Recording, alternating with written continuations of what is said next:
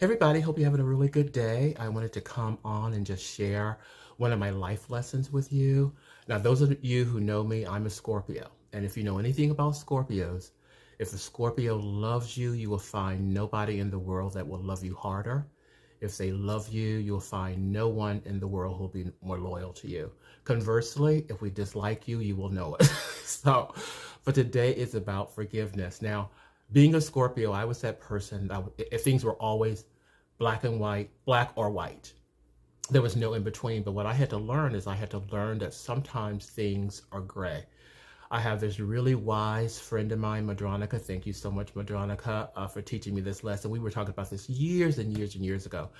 And she goes, Marcus, I know you would never hurt someone intentionally, but there may be a time in your life that you will hurt someone unintentionally and you will need their forgiveness. And that kind of changed the whole way that I thought about things. And forgiving somebody doesn't always mean you have to have that person in your life. If somebody hurts you intentionally, you can forgive them and you don't need to have that person in your life. But when you have forgiven someone, when you wish them no ill will. And you forgive them, it's not for them, it's for you.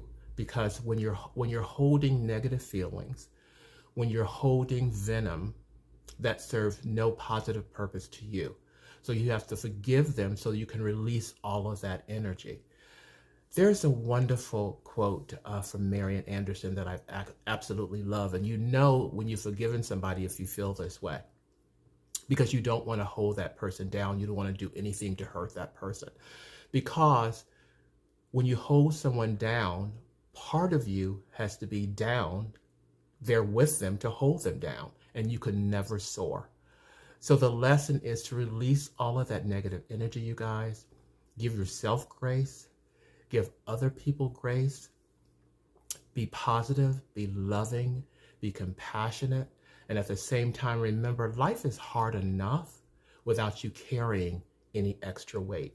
So I hope that helps you today, you guys. I hope sharing some of this stuff really helps you at some point in your life. It's just, I do this stuff because I just want to be helpful. So I hope you guys have a really, really good day. And I'm sending you loads and loads of love today, okay? Have a good day, everybody.